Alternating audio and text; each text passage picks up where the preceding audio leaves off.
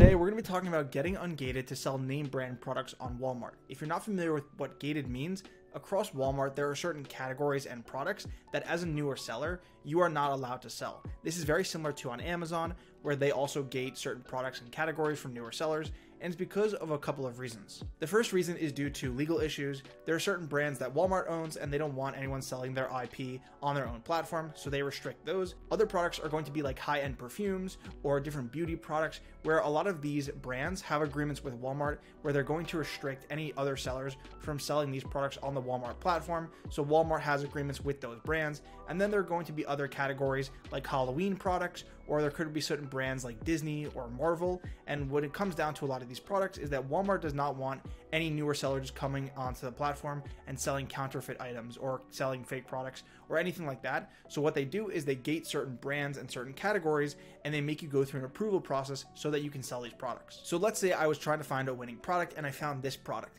and it's selling like 10 bajillion units a month. I can get it for $1 and it's selling for $100. This is the dream product. But when I go to sell it on Walmart, it is going to give me a little error. And we're going to look at that error and I'm going to show you how to get around it. And I'm going to show you how you can start selling products that are selling a bajillion times a month. Well, maybe not that many, but you're definitely going to be able to sell more name brand products like Disney, like Lego, like Marvel. So first, let's talk about how do you know if a product or a category is gated. Well, to make this easier, I'm going to include a list down below that you can download, and that list is going to have a couple of different brands and categories that I've run into that have been gated for me, and I'm also going to continuously update that list so that you know those products and those brands are gated. The other way that you can do it is by going to your account and trying to upload an item. So if you have an item that you want to list, what you can do is you can go to manage items and then you can click add items. On the next page, you're going to go ahead and you can enter in the information into the catalog. So if you just have one item, you can search for it in the Walmart catalog. I'm using the Walmart product ID, and then I'm trying to sell this Pokemon trading card game. Next, you're going to click add item, and then you're going to fill in all the details. So if you just want to do it seller fulfilled, you can fill in the basic information. If you want to do it Walmart fulfilled, then you're just going to fill in the other information that is asked you. And then once you're done, you're going to go ahead and you're going to press save item or save information. So after you submit the listing, it's going to take about 5 to 10 minutes, but then you're either going to see if it was successful or if there was an error. Now, if there was an error, you can come to your items and you can click on error, and then it will show you all the items that have an error. Now, there are different types of errors, but it will always show it to you under the status tab. So you want to go to the status column, and then it's going to show you the error, and then you can just hover over it and it'll show you the reason. So for the Pokemon item that I just listed, it says certain items and categories require pre-approval from Walmart before sellers may offer them for sale. For more details, please visit, and then it gives you this different page that you can visit, and then it also tells you that you can create a case with partner support and include the code IPEV or case subject for pre-approval restrictions. So this basically means that I am not approved to sell Pokemon items, and if I want to go ahead and do it, I have to create a case with customer support. So when it gives you that error reason, or it gives you something with similar wording, that means that you are actually allowed to sell it. You just need to go ahead and you need to submit authentication, or you need to go ahead and you need to submit a receipt or an invoice showing that you are selling a legitimate product. The other errors that you might see are going to be like this.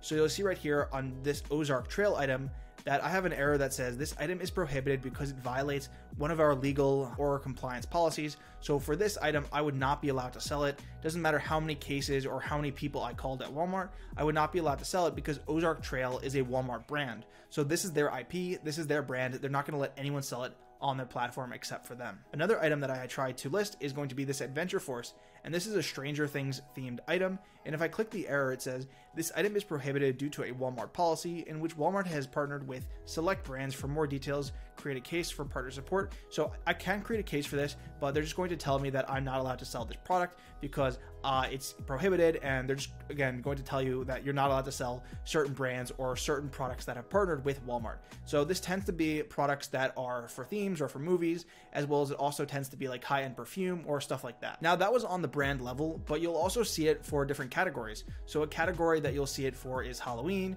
There's also going to be select seasonal categories, select beauty categories, grocery categories, and it can be very niche. So it's not just going to be like the Halloween category. It might be like Halloween candy shaped in a certain way. So there's no real way to tell what is gated until you actually just go ahead and try to list the item. So now let's talk about how you can get approved to sell different brands like Disney, like Marvel, like all of these different brands that have extremely profitable products that sell very quickly. So the way that you're going to do it is you're going to need a valid proof of purchase from an authorized source. So this can either be from a retailer, or it can be from a wholesale supplier or a distributor, or from the manufacturer themselves.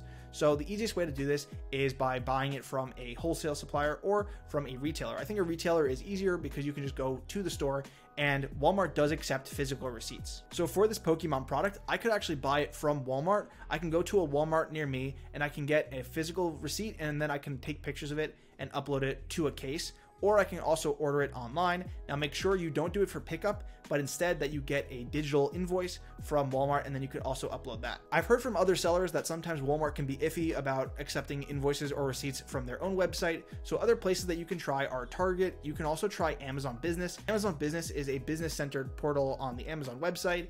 And this is also a great way that you can go ahead and get approved to sell different brands on Walmart. I've used Amazon Business, I've used Target, I've also used CVS. So you can go ahead and you can definitely try it with just one unit, because unlike Amazon, you actually do not need 10 units. You just need to purchase one unit of that brand, and it has to be of the brand as well as the product that you're trying to list. So for this Pokemon product, even though I'm trying to get approved in Pokemon overall, because I'm trying to list this specific Pokemon product, it needs to be the exact product that I am trying to list as well as the exact brand. So just make sure all of that information is on the invoice as well as the receipt. And that information is going to include the date and time that you purchased it. Make sure that it's pretty recent.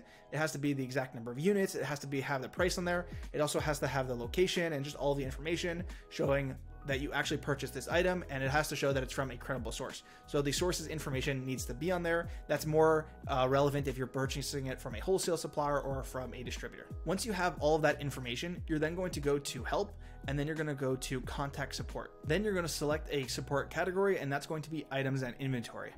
And then the next category that you're going to click is going to be item is unpublished. And then lastly, you're going to select right here based off of the error that you're seeing. So if you're seeing the compliance error code, and we did see that on one of the items, then you would go ahead and you would click that. But for this Pokemon one, I didn't see that, and it was talking about an IP issue. So we're going to go back to support, and we're going to click the trust and safety error code. And then if you're having other issues, you can also click right here. And then that is going to prompt you to create a case. So it's going to tell you all the information that it needs. So after reading this article, this is really going to help us because we do need to create a case. We're then going to go, did this resolve your issue? So we're going to click no. And then we're going to go ahead and we're going to open a case via email. So then it's going to open up a case, and we're going to make sure that the information matches what it needs us to put there. So we have the error status, and it says to put in the subject pre-approval restrictions. So we're going to take this, we're going to copy it, and we're going to go ahead and we're going to put that right here. And then it says, please provide description of the issue. And then in the body, you're then going to describe the issue. So the way that I always do it is I usually put the Walmart ID for the listing that I'm trying to get ungated for. You can also do multiple different listings if you buy different products from one retailer. So from Target, let's say you buy one Disney product, you buy one Pokemon, and then you buy a Halloween item, or you buy something else. Maybe you buy like a different lawn chair brand, or you buy like an automotive product. Then you can also go ahead and you can put the Walmart ID. Also be sure to include the SKU of the item. So I could put the Walmart ID, and then underneath that I could put SKU, and this has to match the SKU that you have inside your Seller Central. So I'm just going to put 1, 2, 3, 4 as an example. And then my message is usually pretty simple. Always I say, when listing the above item, I was met with an error code, and then you want to make sure that the error code is what it says. So for this one, it was IPEV. For this one below, it was going to be, the code is BIZ. So make sure that you're including that. And this way they have all that information. And then I say that saying that the item needed approval to list. Attached is my invoice for this item from a physical Walmart store.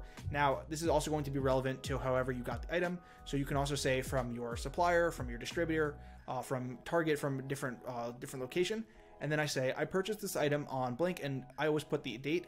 And then I say from the blank Walmart. So if you're in Austin, you would say from the Austin Walmart located on 123 Street, Austin, Texas. So the reason I put this address, especially if you're sourcing from a Walmart, is it makes it all that much more easier for them to go ahead and verify the receipt. Again, all the information that you're providing here is going to be correlated and is going to match up exactly to what is on the receipt.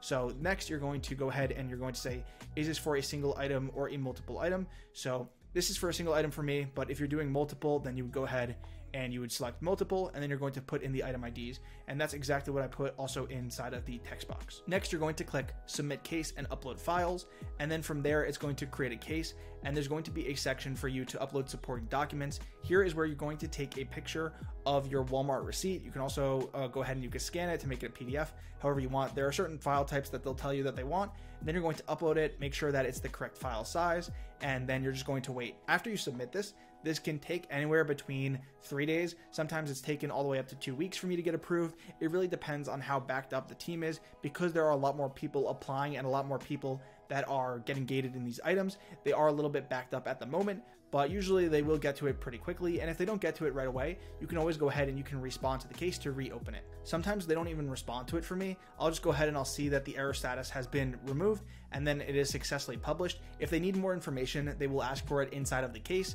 And sometimes they will also respond saying that this issue has been fixed, and then this way you'll know that the item has been corrected or that you have been approved. So that is the exact way that you're going to get approved, and that is how you're going to sell all of these different gated brands and categories on Walmart. Thanks for watching. I hope that you guys enjoyed this video. If you have any questions, be sure to go ahead and list them down below, and I'll be sure to get back to you. As always, thanks for watching. Peace.